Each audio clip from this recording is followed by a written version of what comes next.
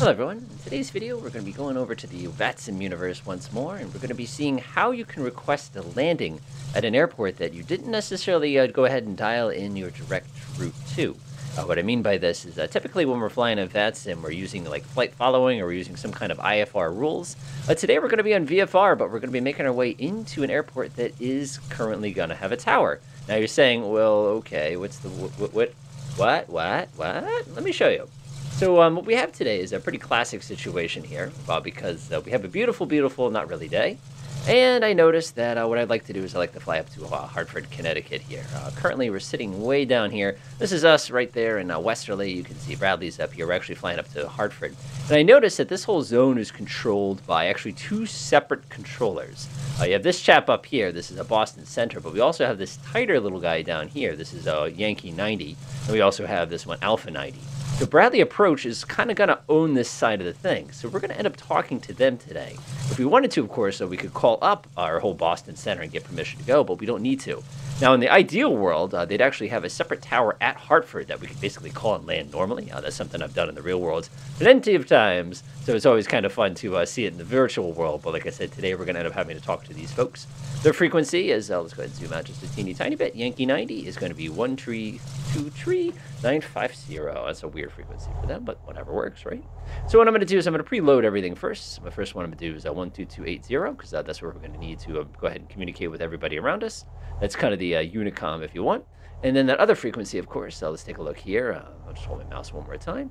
Looks like 235. Of course, you can't see what I'm showing, so go ahead and share this with you again real fast. So you can hold my mouse right here, and you can see it is 123950. So we're going to come back over here, go ahead and get that all set. 123, and we're going to set this 12950. I really don't need this super accurate radio, folks. All right, so this is the one we're going to need when we get closer. This is going to be the one that we're going to use to kind of get us off the ground here down in Westerly. Now, an interesting thing is that the weather forecast in the real world says that the cloud level is supposed to be at 10,000 feet.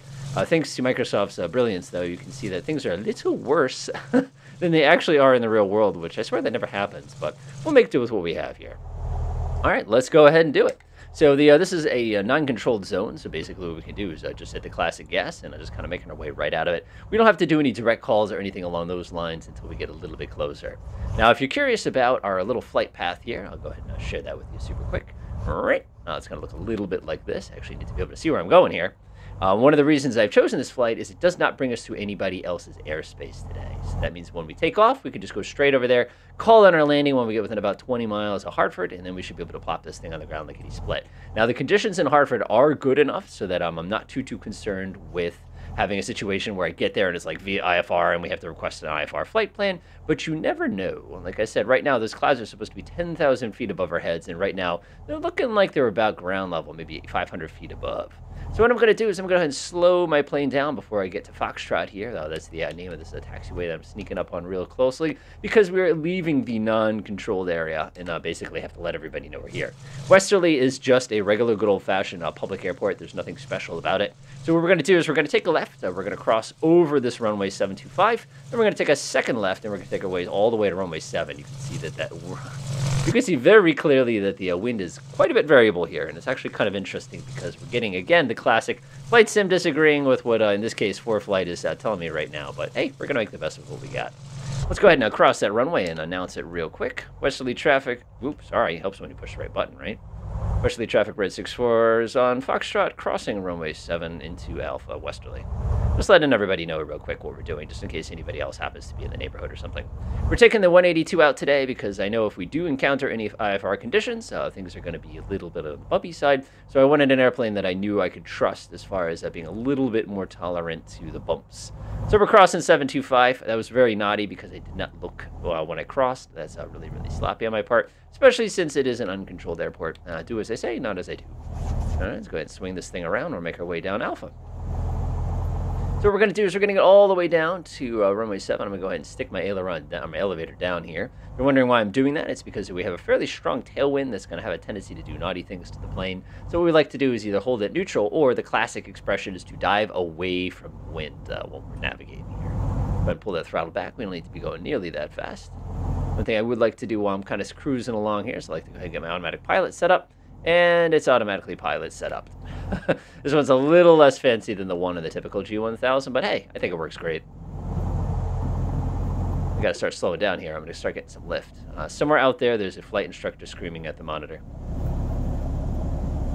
One of the fun things, too, is I remember coming down a hill one time on an airport because the airport wasn't terribly level. And I started going down this hill, and I tapped the brakes just to slow down, and it just didn't slow down right away, and it scared the absolute bejesus out of me. Me thinking, oh my God, something terrible is going to happen here. So where I'm looking up there, I don't see anybody on the approach. What we need to do is go ahead and flip on our transponder before we go popping on here. Obviously, we want to make sure we're properly lit up. Just got the approaching runway 7 warning here, so I'm going to go ahead and make sure everything's on. I hate it when I do that. Boop, boop. Make sure everybody can see us. It's also low visibility, so we're going to light up like a Christmas tree here. We're going to go down to our transponder and make sure everybody knows we're here. We're going to stick to 1200 until they give us something different. Speaking of something different, I'm going to go ahead and get myself my little notepad and my pen, and I'm going to put it over on my leg here so that I make sure I have it in case they give me something interesting of an instruction here. So let's go ahead and make the call, and I'll pop onto the runway. Westerly traffic, red 64, taking off runway 7 westerly. That's all I got to do, and let's go ahead and do it. This aircraft likes 1 notch of flaps during takeoff, so I just popped in my first notch of flaps, and now I'm popping onto the runway. Just got my approaching runway 7, entering runway 7, 3,900 feet remaining. Flight is an interesting toy.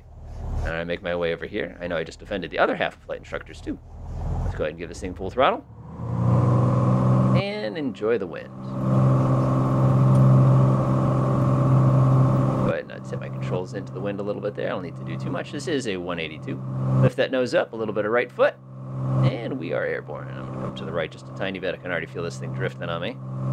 And that's about it. We're just going to start making our way towards our direction. Not going to touch anything else on this aircraft until we get a little bit of altitude underneath us, but I will go ahead and get rid of the flaps because that's just excess drag at this time. To my left just a tiny bit. What's most likely going to happen to us is we're going to encounter a big nasty cloud on our way upwards here. That cloud, like I said, in the real world does not actually exist. So I'm not 100% sure kind of how I should feel about that one way or the other. At this time, though, I'm just going to pretend that it's not there because it isn't really there in the real world. So if I don't believe in it, it doesn't exist, right? No, you should definitely file for IFR, which means I'm just going to stay a little low. Let's go ahead and double check to see what my weather settings are. And what we'll do is, it says live weather, but oh my gosh. Go ahead and clean that up a little bit. Actually, you know what I'll do even better?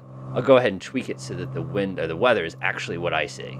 Let's go ahead and crank up the coverage. We'll increase the density. We're going to make this increase its altitude. There we go. And we'll put this right at the bottom out. Okay, that's fine for me.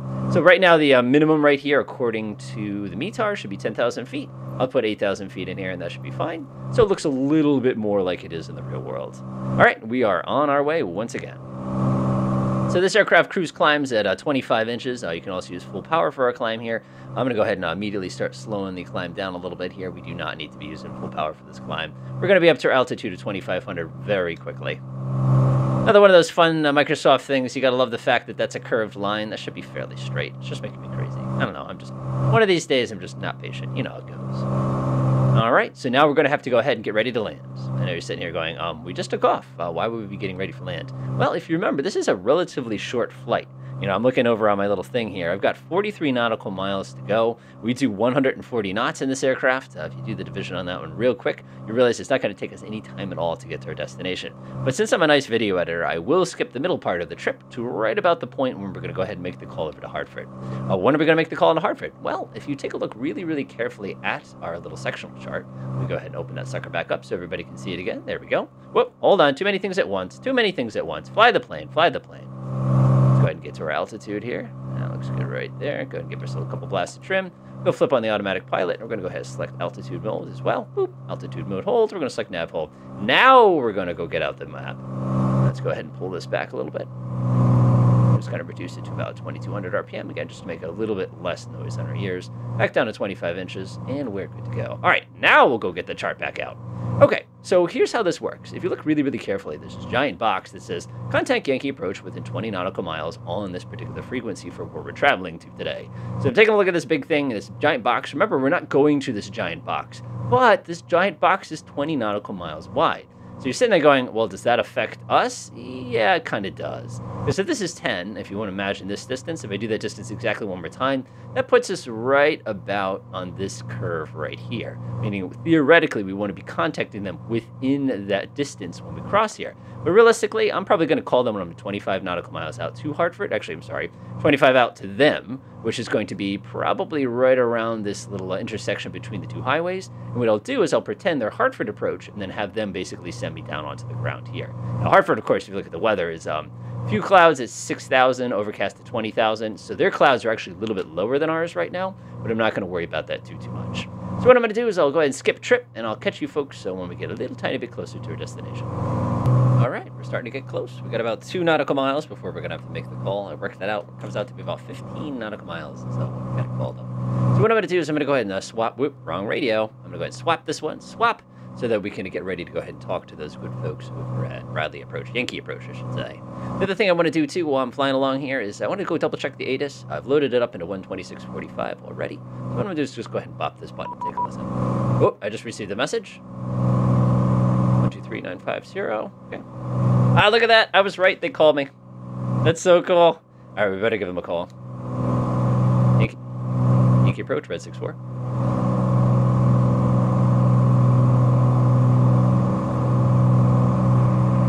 Red at 64, Bradley Approach. I understand you're going to Hartford. Say attention. Our intention is to land at Hartford, full stop. Red 64, roger, make straight in, runway 2. Make straight in, runway 2, Red 64. So in this case, he kind of got ahead of us. Normally what I would have done is I would have called Hartford Approach and said, you know, request landing, and basically he called us back, requested our intentions because he was very much on top of his stuff, and he's a solid controller there. Unfortunately, like I said, we didn't get to make the whole request there because he knew that we were right about to cross that line. So notice that he and I basically crossed that line at exactly the same time. Now, if you're wondering, how did we know? Let me go ahead and share this with you real quick.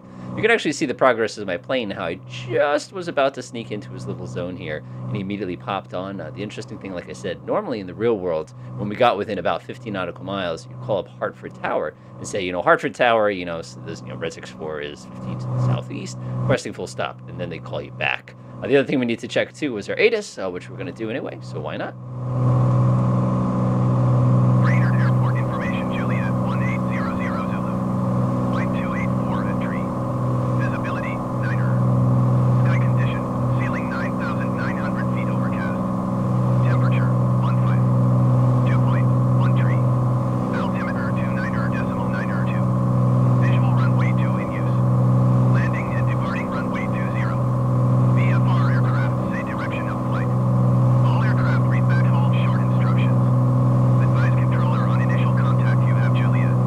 Juliet would have been the code. So the normal call for that would be Brainerd Tower, Red 64 is 15 to the southeast, 2,500 descent. Good day, November 8 Charlie Lima is direct Bridgeport at 10,000. November 8 Charlie Lima, Bradley Approach, good afternoon. The Bradley altimeter 2977, expect vectors ILS runway 6 approach. Alright, 2977, we'll expect the ILS 6, 8 Charlie Lima. Yeah, so the wind today is coming kind of out of the northeasterly, which is mind-boggling, because typically in this area on a normal day, if you want to call something normal, your wind is generally going to be coming out of the mostly west, sometimes slightly southwest, depending on the situation. So what we're going to be doing is we're going to be crossing Hartford VOR, which is going to be this little sucker. Just a bizarre coincidence that we could have used it to get all the way down to the ground today. You said make straight in for 2, so let's zoom out and take a look at what straight in for 2 is going to look like. And I noticed that our lovely friends over at Microsoft did a wonderful job simulating my straight in for 2. Oh, sigh, that I don't know what to say. Thank you, Microsoft. That was actually pretty cool. So what I'll do is I'll go ahead and pause here, and I'll sneak us up right as we approach to land, and then I'll go ahead and make my request for taxiing to get there. Sure. There's the VOR. I just thought I'd show everybody because it's kind of cool. Bravo Delta Romeo 25 at runway 2. You're clear to land. Runway 2, cleared to land. Red 64, thanks. All right, we've just been approved the AOK to go ahead and put the sucker down on the ground. Like I said, Microsoft's doing a really nice job of kind of bringing us around kind of far, and it's going to line us up real well with runway 2 there. So haters going to hate and all, but I don't mind the fact that it did that. That's kind of neat, actually. All right, so we're going to go and swing around. I'll land this sucker, make our call, and call it a day. All right, time to put this thing on the ground. And I noticed that the weather finally caught up to us. That is the correct ceiling. We were looking at something quite a bit lower than we were seeing a few minutes ago. Let's go ahead and pop this thing on the ground. Just a few moments ago, we were cleared to land. It's just a matter of popping this thing down, and then we'll go ahead, like I said, make our call, and we'll call it a video. In the future, like I said, if this were a slightly different situation and he wasn't on top of getting us connected right away, what we would have done is we would have called something like Brainerd Tower, Red 64, is going, 15 miles to the southeast, request full stop with information Juliet, and then they would give us the same instructions that we received just a few minutes ago. One of the neat things about VATSIM, though, is they basically require you to file a flight plan everywhere you go. So I did file a flight plan going into Hartford a little bit earlier. So one of the things is that he kind of knew that it was coming, and he knew that I would have to put this thing on the ground probably here to begin with. So that probably simplified things a little bit.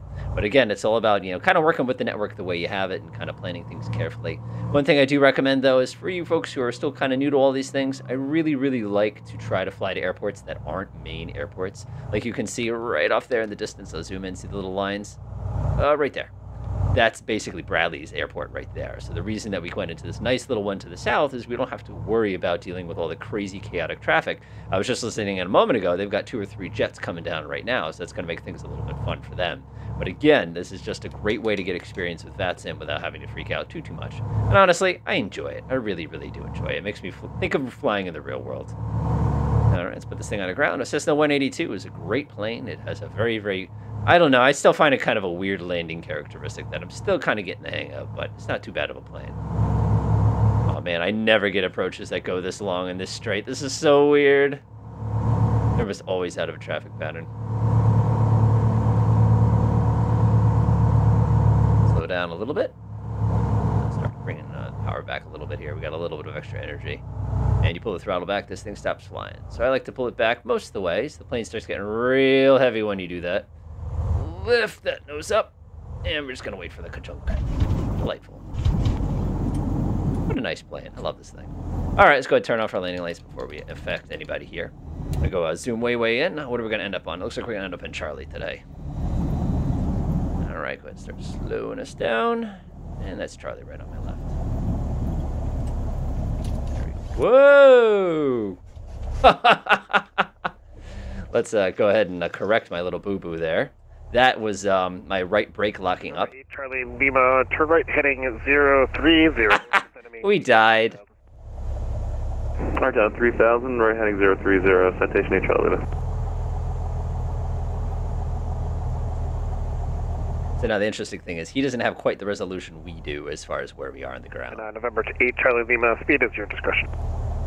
Alright, speed our discretion and down to, you said 3000 on the altitude, and what was the heading? Just want to make sure I'm out of the runway here. Speed your discretion, turn right heading 030, descend to maintain 3000. Alright, 030 down, 3000, 8 Charlie Lima. Approach Red 64 is then Charlie, requesting taxi to the Jet Center. Red 64, welcome to Hartford, taxi the ramp, your discretion, cross our runway. Cross the runway, taxi at my discretion, Red 64, thanks for your help. Sweet. So he basically just said go. So what I'm going to do is I'm going to take a right on Alpha, which is right here on my right. And we'll just make our way down to a hotel, which is down that left. All right, folks, hopefully this video is helpful. Again, like you can see, VATSIM, it's not that bad. General Aviation really has a good experience here because you're not going to be stressed out with constantly making the right turns and the left turns and the right turns and the left turns and things going absolutely crazy on you. It's just a matter of just kind of going and enjoying your navigation, enjoying your flight, and getting that little piece down there at the end. But other than that, enjoy.